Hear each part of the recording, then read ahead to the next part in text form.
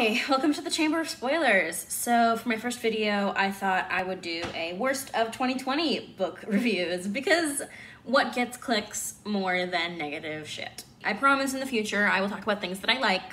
Well, I thought it might be fun to just kick things off with being real mean about things I don't like. So I'm just gonna, oh, hi bud, can you not? Okay, I guess this is your show now too. All right, apologies for intermittent cat footage. Hey bud, can you get down? No. Gotta get demonetized. Hi baby, can you chill out? All right, oh hello. So the worst things I've read this year by far. Confessions of a Fat Cosmo Girl by Hazel Dixon Cooper. Just legitimate gutter trash. I don't read a lot of diet books because I like having a healthy body image and don't want my eating disorder to get out of control again. But I was reading it for a gig and it's so awful and fat phobic you wouldn't believe. Like at one point she legitimately says, big isn't beautiful. She says big isn't beautiful. And I'm just like, okay, where are you going with this? And where she was going was the garbage, because this book is not worth reading. Like, if you're interested in diet books, no shade. I'm sure they're helpful for some people. I loved the life-changing magic of tidying up, but some people love clutter. Like, it's totally fine to read diet books. I do think this one is just not worth anybody's time. I can't think of a single person who would benefit from it. Fat phobia is not cash money. Hey, no, not for biting. No One Asked for This by Cazzie David. This book has gotten pretty panned. I think it's pretty bad. I read parts of it. I wrote a review of it. There were parts of it I really enjoyed, but overall I thought the conceit was just super self-centered, which a memoir can be, but like memoirs are supposed to be contemplative. They're supposed to have a point. And the point of this book seemed to be, I'm mentally ill and rich, which is one of those things I can relate to, but at the same time, it just seemed like we can sell this book, let's sell this book regardless of any actual merit. Which I mean, The Perfect Date by Evelyn Lozada and Holly Lawrence, or Holly Larink. I enjoyed the experience of reading this book, but looking back on like the actual plot of it, the main character is kind of a pick-me bitch.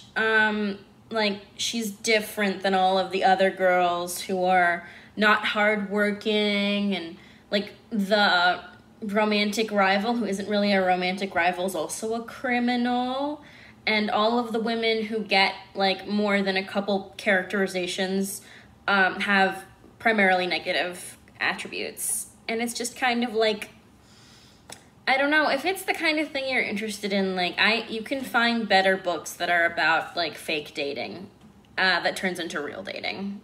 It is a pleasant thing to read. It's just when you look back on it, it's like these has a lot of really poisonous tropes, like about women. And also like the male main character kind of sucks. Like he doesn't really have a lot of, like they read very young as romantic leads and they kind of suck. Black Witch Magic by Mila Nix. I really did not enjoy this book. I was really excited about it because I love when Voices reads, and I love any books about the supernatural. I love romance. This book seems like it was going to be all of those things at the same time. It wasn't so intolerable, but overall it was a negative reading experience. The pacing was bad. The reveals were bad. Like, it was just real bad. I wrote a review about it on All About Romance, which I'll link in the description. It was just not a good book. Like, I wouldn't recommend it to anybody. Like, I almost never give a book a really terrible score unless I can't think of a single person who would enjoy it. For me, books are highly individual, and almost anything that I hate, I think someone else can find a reason to enjoy, you know? But in this case, in the case of all the books that I'm going to talk about today, there is legitimately not an audience for this book. Nobody will like it who I can think of as a reader. War Paint by J.J. Maya. It's another contemporary romance. It was really, really bad. It was just such an unpleasant thing to read. The main character is a couple light bulbs, sort of a chandelier, if you're going to get my meaning. She's not smart. She doesn't plan ahead. She's not self-aware. She's got this obsession with like Fate, which isn't like the worst thing. Like your protagonist can be quirky, right? But she seemed like a collection of quirks and her responsibilities shoved into a 110-pound Irish woman. Which isn't exactly what I'm looking to read when I'm looking for a plucky protagonist looking to make it on her own. Also, right away on the first page, you know that the man who we think is going to be the main love of interest is trash. I'm actually a really big women's fiction fan. A lot of romance readers don't love women's fiction. I enjoy it. But I just found this book to be so unreadable and very disappointing because the conceit seemed interesting. Shit Actually by Lindy West. I was so disappointed by this book. Just irreparably disappointed. I don't think I'll ever go into another Lindy West book with the same joy that I did reading Shrill. It's really difficult, I'm sure, when you have other books coming out, when you're a writer, when your first book is just so well received by the community you're a part of and by other writers, but at the same time, you can't follow it up with low effort crap. Like, reading this book, it felt like she'd written it in like a month, gone back and done copy edits, and then just sent it to the press. Like, it just felt so low effort, felt so, like there's some of that Lindy West, like, voice in there, but it's not the vulnerability that we've come to expect from her after reading Shrill, and it's not the, it's just not entertaining. Like, I was skimming in parts, and when I read Shrill, I read it in like an hour, was just glued to the page the entire time. I was really disappointed by this because I thought it would be really analytical, and it was really just a stream of consciousness review of a bunch of different movies that I'm not interested in, don't care about. So there's that. Instant Karma by Marissa Meyer. Another huge disappointment. I'm beginning to see a pattern in this list. It's books from authors who I love who've disappointed me this year. So Marissa Meyer is the author of The Lunar Chronicles, which is such an amazing YA series. I recommend it to everyone. I hate people who harsh on YA and claim that it's all just like dystopian fantasy. It is a lot of dystopian fantasy, but it's good. You know what's in the YA section of my library? The Book Thief, so shut your mouth. But I loved her books in the past. I haven't read her other series. I think it's Arch Enemies, but I was really excited to read this book because she hasn't written any contemporary romance that I was aware of. And I was looking for something, light. This is not a year where I've been getting into like really difficult, heavy reads. I think for a lot of people right now, what we're looking for is consolation and enjoyment. And when I read this book, it dragged. It was about twice as long as it needed to be, which is unfortunate. When a book is that much longer, it's not because there's a lot of substance in it. If it's too long for the story in it, it's because the author didn't spend enough time in edits or because they couldn't figure out what was actually important to the crux of the story. I was so disappointed. You can't even understand, because the books that she's written in the past that I've read are so well done. She's like spent so clearly, lovingly putting them together and plotted out, and like, I'm not a huge action person. I was so into it. I love her books. And then this, maybe it's because her strength is maybe the fantasy elements, but her characters are also wonderful, and the characters in this book are pretty okay also. The main character is so unlikable, and you don't have to have likable protagonists, and I think likability for women is always like a problem because of sexism. Like, people are always going to say, even a likable protagonist who makes mistakes, they're going to say, she's unlikable, she's flawed. Yeah, she's a character and a person. What do you expect? People are flawed. But I just found it just so hard to sympathize with her. The idea of a flawed main characters that you're supposed to still either root for them or like them in some way, and it was just so disappointing to go from like a real high with her. Like, I've had a really high opinion of Marissa Meyer as a writer, and to go from that to being like, oh, I might not pick up anything by her again is really disappointing. Like, I can't really wrap my mind around it. Other disappointments for this year. Oh, No Offense by Meg Cabot. I saw this book on a lot of lists where they were like, looking forward to this, and I was like, okay. I really love Meg Cabot. I read some of the Princess Diaries books because, millennial. And also I love the movies, but I really have loved her adult fiction in the past as well. She's got some really great adult fiction that I recommend to anyone who likes adult fiction, romance, snappy stuff. Her banter is amazing. She's always written great banter. She's always written great, like, internal stuff. She's got great characters that develop and grow and really have a journey from point A to point B, and I've always loved that about her. Her epistolary books are a little lazier, and you can definitely tell that, because like a good epistolary book, like Attachments by Rainbow Rowell, that you can tell a lot of development happens on the page. But for her epistolary books in the past, Meg Cabot, I found them to be kind of lackluster. But she's written some really great stuff that I've enjoyed in the past. I read a long time ago. I read Size 12 is Not Fat. I don't know if it passes muster in this day and age, but I used to like it when I was a teenager.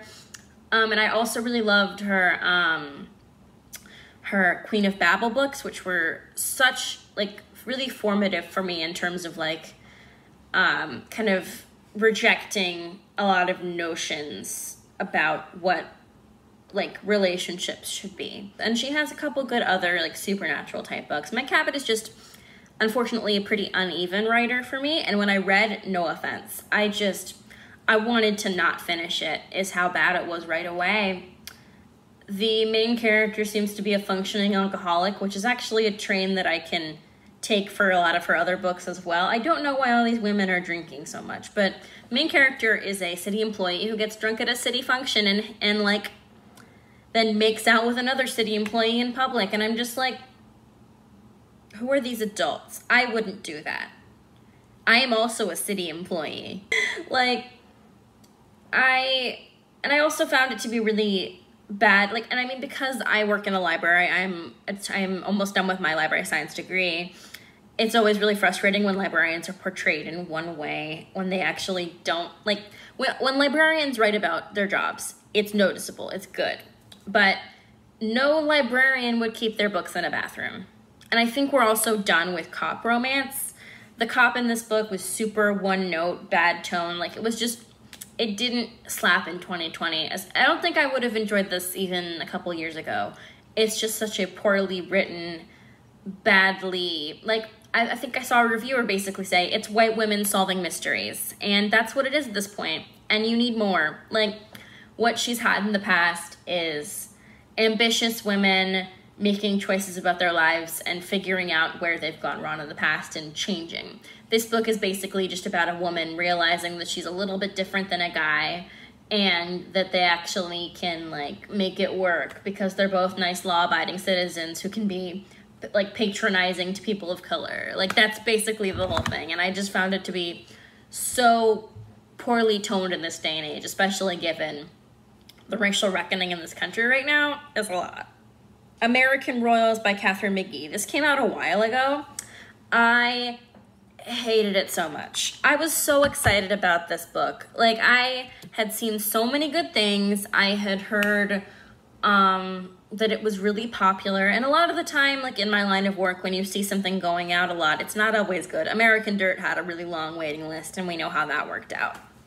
But I was pretty excited about this book because I thought, like, oh, it's an interesting, like, I thought it might kind of be from the red, white, and royal blue pantheon of similar books. Like, I thought it might be, like, interesting, and it might have the low bar of interesting. I thought it might have, like, something interesting and good to say about how all systems are flawed and about how, like, the America that we know isn't necessarily what could have always happened. Like, I'm interested in alternate history books. I think it looks really cool, and the cover was really cool. I wrote a whole blog post about why I hated it, which I will also link in the description. But basically, it completely failed to live up to expectations. I guess maybe if it hadn't been so popular, I wouldn't have expected so much from it. But the only interesting character is supposedly the villain, who maybe she'll get a redemption arc. I don't even know if I'm going to pick up the next one. It was so torturous to read. All the characters are boring, and it's basically just a rip-off of The Royals, which is a better TV show on AMC that you should just go watch. Revolution by Jennifer Donnelly. I read this for a class. It's so terrible. the book seemed like 2 or 3 different books smashed together. Like, the author wanted to write a book about spoiled prep school kids, but also wanted to write a book about the French Revolution, but also wanted to write a book about, like, grieving a lost person, but also wanted to write a book about living in Paris and being an artist, and like being a musician. And it just made no goddamn sense. The book was a disaster. So much was dropped and then picked up again and then dropped again. So much, like, the author really dropped the ball on this, and it has a lot of positive reviews, but it also has that unfortunate Hollywood mental health conceit, which is that, like, I threw my antidepressants out the window. She literally has, like, a similar line to, we threw our antidepressants and our antipsychotics out the window of the cab and have been fine ever since because we moved to Paris and everything's fine. Like, I don't know how to tell you that mental illness isn't cured by moving to a pretty place. Like, no matter where you go, there you are. New York doesn't make you depressed, honey. Like, it just reveals you. I hate any book that, like, covers mental illness in a way of, like, and then I fell in love and I was fixed, or, and then I moved and I was fixed, and then I quit my job and I was fixed. Also, this book is just, like, there's a way to write rich people in a way that you don't hate them for their privilege. Like, Crazy Rich Asians did a great job of writing rich people in a way that you could still like and enjoy them without making them so out of touch and so despotic that you found them absolutely despicable. The rich people in this book are terrible, and I hate all of them. Like, the only good characters, there are no good characters. I found this book awful. I hated it so much. Neanderthal Sneaks Human by Penny Reid. I hate any romance that hates on other romance. This romance calls itself a smart romance, as though, like, excluding all other romance from that genre. Hi, I've read lots of romance that doesn't make me any less smart, and also, enjoying romance, like, I just hate any romance that, like, is a not like other girls thing. It's exhausting. And I read it, and it was not smart or interesting. The main character seemed awfully dumb. Everything was really poorly established. As it stood, the only barrier between the main characters was, like, an ethical one that could have easily been figured out if they had just spoken to each other. Like, I'm not about this whole adults who can't communicate thing. And also the idea that, like, their relationship is in any way salvageable when he's just constantly lying to her. And also, like, the idea that, like, a person is more human than you because they're attractive is not an idea that an intelligent person has ever had. Like, I, as an intelligent woman, have never looked at a man and been like, huh, he's really hot. Different species. The last one I'm going to talk about is the Central Park Pact, which I wrote something about, and I'll be linking in the description. But, oh my god, is this thing just irredeemably awful. You might probably see a theme here of, like, stuff that seems hyped up but isn't great. The first book of the series is written from the point of view of somebody who was born working class, working poor, and becomes rich as an entrepreneur. And there are so many moments in these books that are just so unrelatable. Almost none of these women have to work for money anymore, if they ever did. 2 of them were born rich. And it's just so unrelatable that these women bond over having the same pair of shoes and the same watch given to them. They are out of touch, and, like, the books are just also so white. Like, you're gonna have 3 white rich protagonists living in New York City who can buy real estate twice in 1 year in New York. Okay. I really hated these books because it just doesn't, like, display a connection to reality. Like, I really didn't like these books because I found it really difficult to relate to these, like, waspy heroines whose either all of their problems were self-created or all of their, like, it doesn't make you feel sympathy for them. I understand that it's difficult to, like, lose a partner, or, like, the main conceit of these books is that these 3 women were all in a relationship with the same man, and he was cheating on all of them. The wife, the girlfriend, the mistress. This is something we've seen before in like 3 different movies and a bunch of books. But I would give it points for originality if literally anything about it was original. They all have different hair colors, of course, because women aren't allowed to have different hair color. Women aren't allowed to star in the same media and look alike.